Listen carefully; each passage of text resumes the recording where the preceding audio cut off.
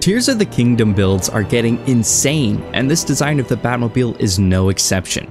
The best part is, this won't even be the final version, because someone else will find a slightly better way to do it, and then someone else will build on that. Fun fact, the original Batmobile was built on a 1956 Chevrolet Oldsmobile chassis.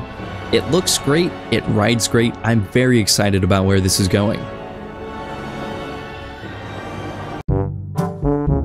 And there is nothing better to follow the Batmobile than one of the most horrifyingly creative walkers I've seen yet.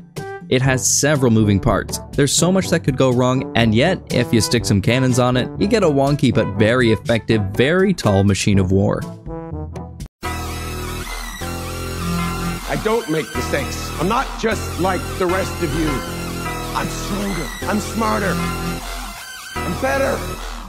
I am better!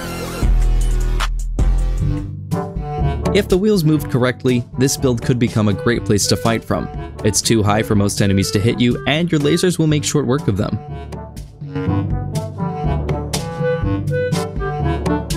My favorite part of this next build is the spring in the middle. While it reminds me of a shock absorber on a bike, its true purpose is to allow the machine to bend with the terrain. There's a stabilizer attached to a wheel, keeping Link upright at all times so he doesn't fall off, allowing you to climb some pretty serious hills.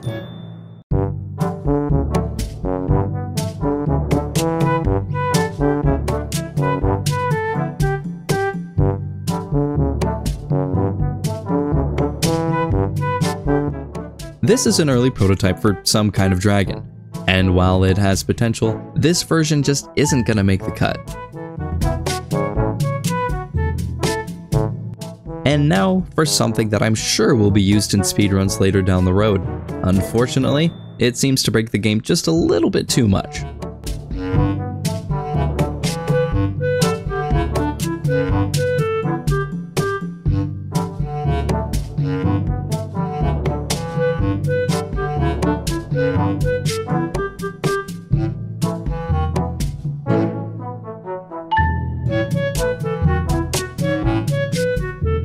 There's gotta be a better way to build a tank than this. It looks a little bit too janky, but if you ever find yourself facing a battle talus, then this tank will definitely work in a pinch.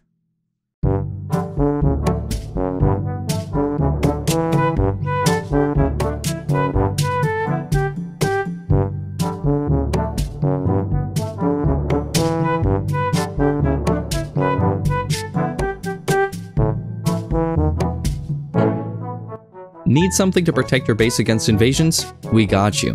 Since it's stationary, the majority of your power can go to keeping the cannon firing longer, allowing you to get max bang for your buck.